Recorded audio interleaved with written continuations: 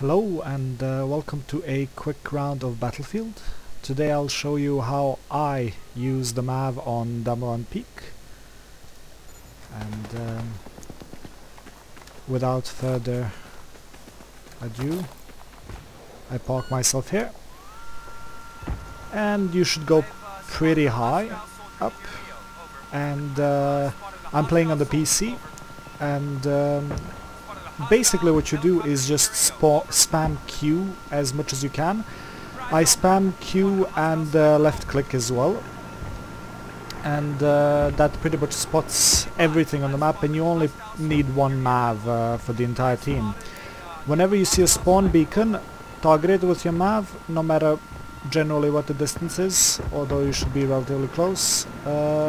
Target it with your beacon to take it out, or target it with your MAV to take out the beacon rather, and just keep spotting things. This helps your entire team basically see every single enemy on the map, and hopefully they'll be able to use that to win. You should usually focus on spotting the odd one out, that is to say, like, spot that guy there with the MAV instead of spotting the entire group, because the MAV is its own radar, so it will actually pick up the other guys. So just try to spot the other people on the perimeter, so to speak.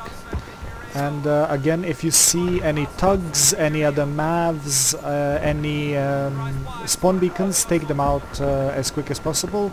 Any EOD bots as well can be taken out with the MAV. And I think something is locking onto me, but I'm not sure. Maybe I was locking onto something, but I didn't see that. In any case, once your team pushes a bit through... there's the spawn beacon. Just try to target it with your middle crosshair, and it should be disabled at one point. I'm not sure, sometimes it gets disabled really quick, sometimes it doesn't. I'm not sure what it affects, maybe it's the distance of the jamming signal, but in any case it should get jammed, and it does get jammed in quite a quick time. And as you can see, my team has taken both of the points already and is moving up. And it really helps. It really helps seeing the entire map on the minim, or every single unit on the minimap. You can also spot bomb or C4 or AT mines with this with the MAV. So it's really useful to have the MAV around, especially on Damavand Peak, because you only have that one Humvee, and you don't want that Humvee to get AT mined or C4'd by the enemy. Once you get the first 2 points, you should move your MAV roughly above this area. That will give you a good overview over their map or over their base, and you might be able to spot some tugs and spawn beacons that are on top of the hills. You should always move around with the MAV. If someone's trying to shoot you, you just shouldn't stay in the same place. And that's one of the things that I don't like about the MAV, is that it does get destroyed when you go out of the stage, and I think it's a bit silly, because it's just a recon unit basically. I like that. And that spawn beacon should be out in any second now. There we go. I usually mash the left click. I don't know if that helps or not, but it helps me mentally at least. I don't think you can take out any C4 or AT mines. I was never able to do so, so I don't think that's actually possible. It doesn't have any electronics in it after all. And you should try to help your team or your squad as much as possible. I actually am the squad leader, but I don't think I can give orders from the MAV. No. But as you can see, the MAV is very useful to reveal the entire enemy team to your own team. And if my guys were moving a bit further up now, it would have been even better. You don't want to fly the MAV too high up, then you won't be able to spot some units sometimes. I think it does have a certain radius that you'd want to keep it in. Roughly about, if you fly above the MCOM, you should have it at about 150 to 200 meters above the MCOM. No more, no less. Any less, and it's probably gonna get shot down. And it's actually pretty good if they start shooting your MAV. It's a waste of bullets because it's very hard to hit a moving MAV unless you have an assault rifle. Nothing's really hard to hit with an assault rifle in this game. And just keep spotting. Just spam that Q button constantly. There's nothing else that you should do but just be spamming that Q.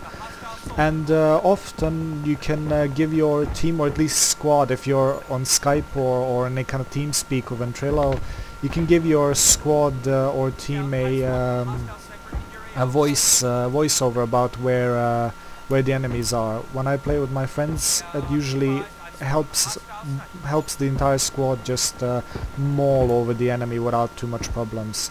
Now on Damavand Peak, you'd want to once this happens, once you get both points, you wanna hang around in this area, check out any of the enemy for any C4 on that helipad. That usually tends to happen. And then when the two other points become capturable, you just leave your MAV and take a good run towards the other 2 points. It's at this point you're way behind your team, and I haven't shot a single round, but I'm still in the top 10, for example. So score-wise, you're still doing well. So you shouldn't really, think about it. You're doing something for your team. That's what Battlefield rewards.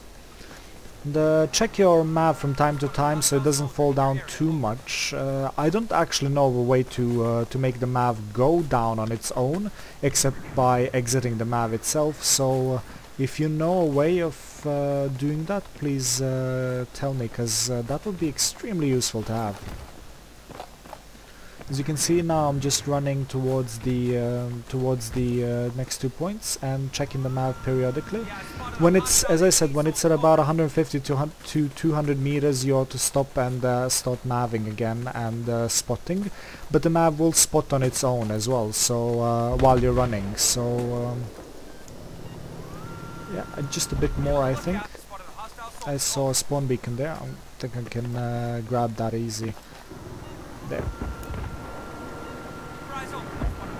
Come on, there we go.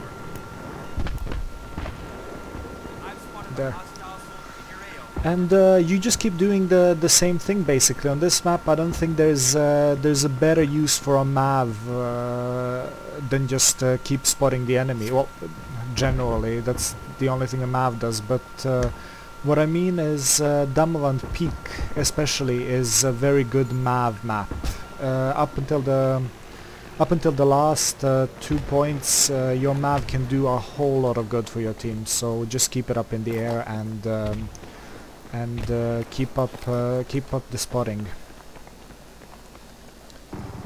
And this is the only place where the MAV gets a bit less use, is inside there. I can't really say that you can still fly the MAV. I'll show you. I'll just let it fall down on the ground there, then I'll fly it in the hangar there, or in the building. It's not of a lot of use though, because it tends to get shot down pretty quick. But you can still use it. For example, park it around here. Oh, I actually went too far up now. Oh, I forgot I was on the edge. Well, let's try to plant that thing. 15 tickets left, and it's... I don't really feel like my team should lose at this point. See, it's not hard.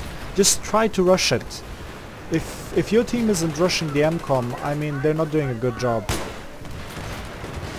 That's what rush is about, after all. Just rushing the MCOM. Ah, damn. I think we're gonna lose. Yeah. Well, it doesn't matter. In any case, that's how you use the MAV. For the last 2 points, you simply let go of the MAV and go in with an assault or fly the chopper behind the base. But for the first two points, it's extremely useful to have a MAV. For the third point, maybe not so much, but it's still useful to have it up.